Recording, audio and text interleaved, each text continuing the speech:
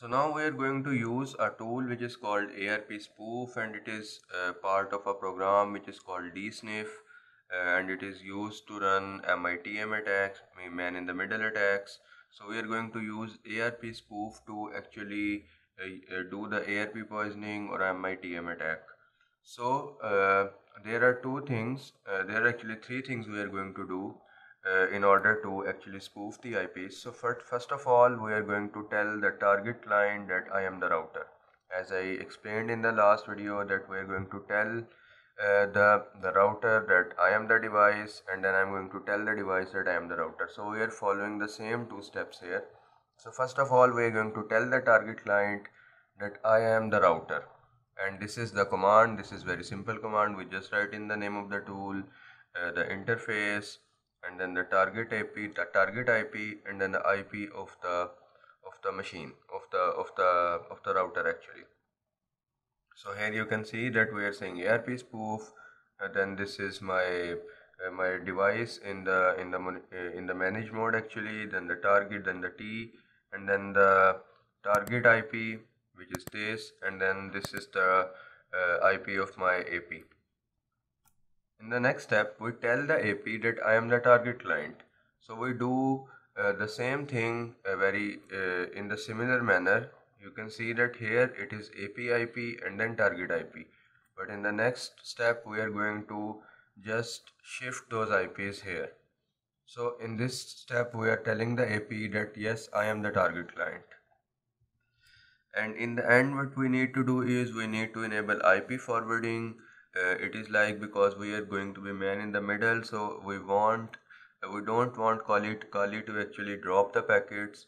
So to do that, we are going to run this command, and you can just copy paste it from here. So let's get into Kali and see how it is actually done using ARP spoof. So every time we try to use a new tool, we can just write ARP spoof, then the help for it, and you can see that it is telling me the usage. So it is telling the ARP spoof, then the interface, and then the target. So how we are going to do is, I told you we're going to write the name of the tool, then WLAN0, and after that the target. So this machine is going to be my target, and I can check its IP address from here. So it is 192.168.0.105, and this is the IP of my router, which is AP. So first of all, I'm going to write 192.168.0.105, which is the IP address of my target. And then the second thing I am going to do is I am going to write 192.168.0.1. So this is the IP of my target of my AP actually, and this is the IP of my target. And I'm going to actually split the screen here, and I am going to write the same thing again. The only thing I am going to do is I am going to just flip the IPs.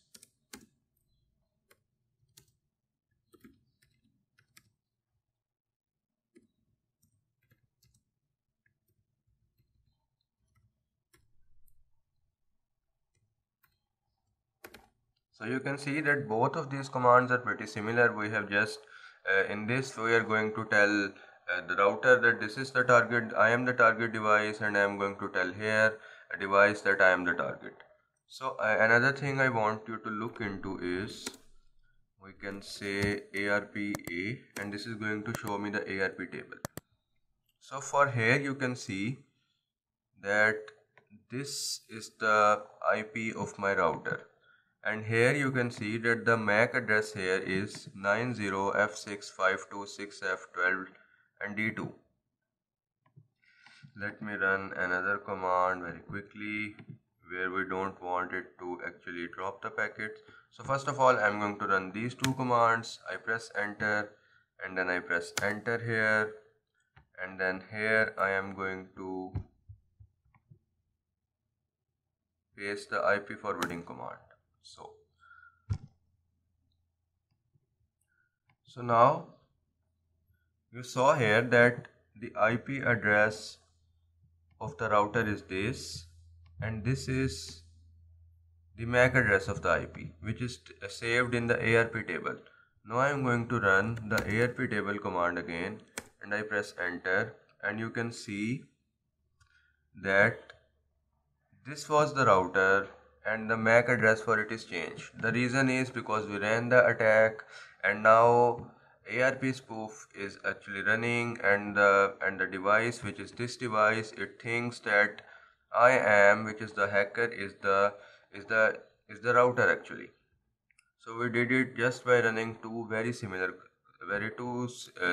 and similar commands. So let me actually show you my MAC address. So here you can see, here is my MAC address for WLAN 0 8416F9, and here in the table it is changed. So before running the attacks, you can see that the MAC address for the AP is 90F6F2, but now after running the attack, it is 8416F91E200F, which is the same MAC address of my machine.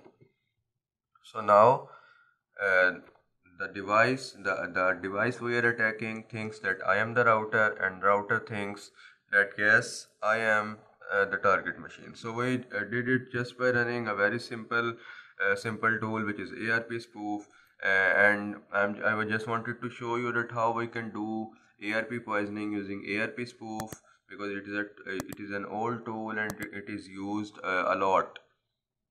So in the next video, we're going to look into another tool, and we're going to actually use that tool in the future. It is called MITMF. So it is more easy to use. It is a terminal based tool, but we have actually more exposure to things, and we can do a lot of more crazy stuff using that tool. So see you guys in the next video.